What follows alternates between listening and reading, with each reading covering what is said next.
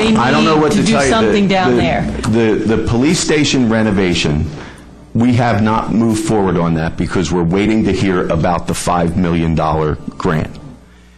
So we can do nothing now with 101 South George Street. We can sit on our hands, as I hear lots of people say we should, and not take advantage of an extremely low bid. Jim, what was the high bid of the group? In excess of $1 million. Well in excess. $1,265,000. If we stand around wringing our hands about all these things, we will never do anything. And I disagree with Mr. Young about how business is done. Business is done bold. Businesses make bold moves. Your money, not other people's money. It's my money. Do you have a house in the city that you pay? Excuse me, Michael. Tell him to stop hollering. I did, and you'd stop telling me how to run the meeting. I'm sorry. I apologize. Thank you.